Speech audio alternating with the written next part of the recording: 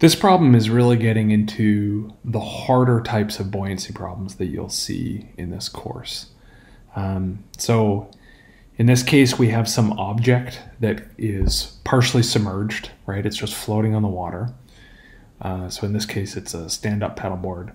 And you're asked to figure out how many people can float on it. Versions of this will be there are some boat. How much stuff can you put on the boat? How much additional cargo things can you put on the boat or something like this? But these problems often involve a couple of steps that we're going to go through. So the first one is to realize, like, well, what is the condition that we're trying to meet, right? We're trying to put as many kids on this board as possible, and so what we need to do is figure out when the maximum buoyancy is. So the maximum buoyancy of this SUP stand-up paddleboard, bouncy. Well, that happens when, I have my water, right? And it happens when the stand-up paddleboard is just fully submerged. That's when the maximum buoyancy is, right? I can draw some people in here, right? With their paddles, having some fun, right? I'll leave those eyes like that. That's how that person is.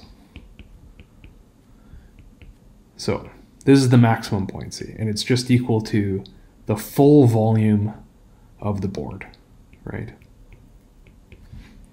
Right. So really, we're trying to figure out what is the weight of the board plus the weight of the kids that equals this force, right? That's the problem that we're trying to solve. But the problem is we're not actually given the mass of the board. So that's the first thing that we have to figure out. We have to figure out the mass of the paddleboard.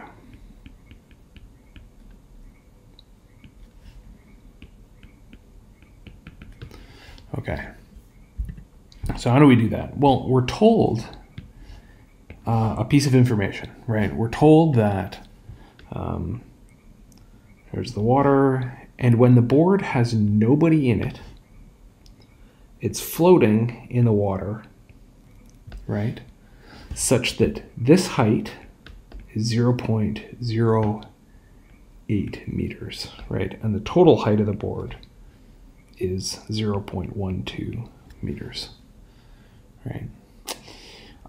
So this is actually a balance of forces, like what we had in the iceberg problem, right? There's some buoyancy force that is holding this up, FB, and there's some mass, FG, that is weighing it down.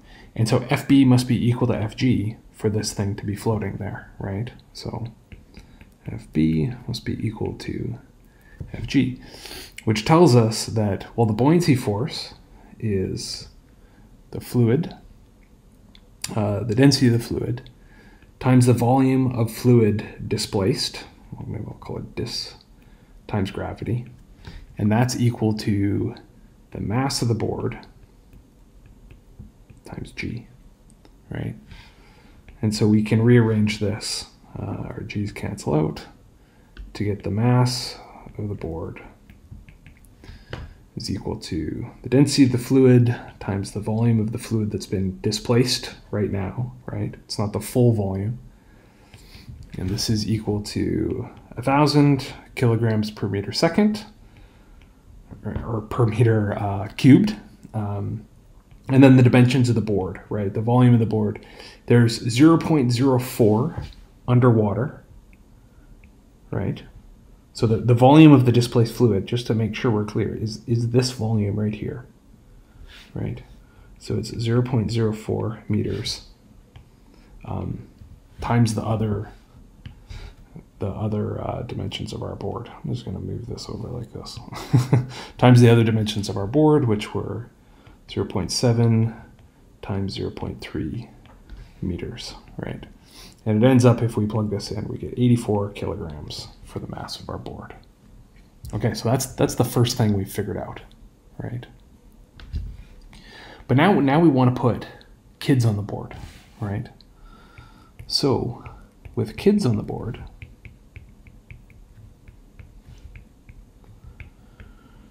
we have to do another balance of forces, right? So I have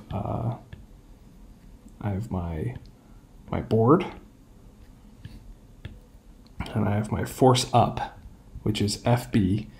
But now we're looking at this to be the maximum buoyancy, right? We're looking at how many kids can we put this on so the buoyancy force can hold them up. So this one is the maximum. And so this volume will be the volume of the board, right? The maximum buoyancy happens when the displaced fluid is equal to the volume, the total volume of the board, right? And we have our force of gravity. Well, what's our force of gravity? Well, it's mg, so it's 84 kilograms, right, which is the mass of the board, plus some number of kids times the mass per kid times g, right? So this is the equation we have to put together. And so this is the part that's a little tricky, is here's the mass of the board, and here's the mass of the kids. We don't know how many kids there are, so we use the number n to sort of quantify our ignorance, right? And later we're gonna want to solve for n. Like that's the whole point of the question. Before we go on, I just want to be really explicit, right? That when,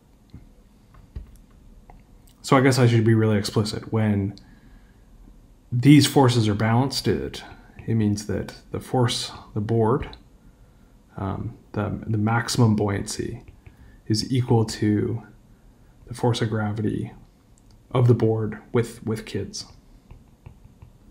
right? That's the thing that we're trying to do. So let's set these equal to each other down here. So this is equal to density of water times the full volume of the board. The g's cancel out, right? And this is equal to, I'm going to just call it the mass of the board for now, even though I know it's 84 kilograms. I'm just going to make this as general as possible, plus n times the mass per kid. And I want to solve for the number of kids, right? So I have n, density of the board, volume of the board, I should say, minus the mass of the board, divided by the mass per kid. Okay. Let's assume it's fresh water. So the answer doesn't change if you use the other one. So it's 1,000 kilograms per meter cubed times the full volume of the board. The full volume of the board is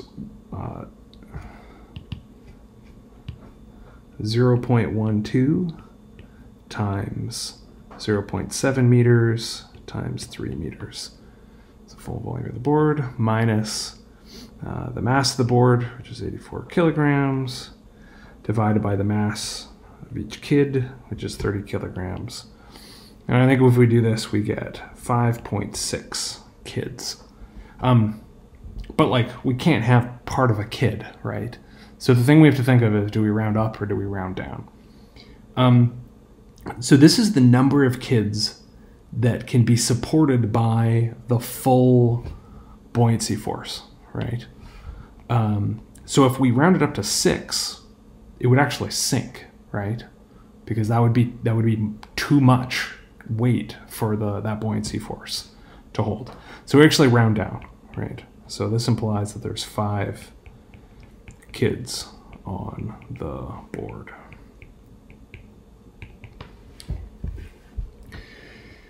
So this was a really long question, but there is a quick way of doing it. And I'm just going to go back and appeal to this picture to see this really quick way of doing it. So the thing to notice is that we went through all this trouble finding the mass of the board, and then putting kids on it and doing this whole force balance. But we could look at this in a completely different way. We could look at it in how much buoyancy do we have left to support the kids, right? This whole volume that's above the water here, right? This volume is a volume that we can displace, we can use to displace water to put kids on it. So the buoyancy created by this volume should be equal to the number of kids we put on, right? Because that's how much sort of buoyancy we have left. So let's try that out. What is the buoyancy that's left over from this top part? Well, F buoyancy top. It's the density of water times G times this top volume now, right? This top volume here. Well, I'll call it V top. Fg is equal to the mass of the kids times G times N, right? And these things should be equal to each other, right? Because that's how much we have left over. So if we set these things equal to each other, Mg V top is equal to mass of the kids times N. I'm going to get rid of this G. I find that I should be a little more careful here. I find that N is equal to density of water times V top divided by the mass of the kids, right? And what is this equal to? This is equal to 1,000. The volume on the top is 0.08, right? That's how much volume is left up here. Times 0.7 times 3, and then it's divided by 30 kilograms, the mass of the kid. And lo and behold, we get 5.6 again, right? Which implies 5 kids. So this is a whole other way of thinking about it. If you understand the first method, well, this is just a little more advanced, and it has to do with us thinking, how much more fluid could we displace to create the buoyancy force we need to hold up the object on top of this board?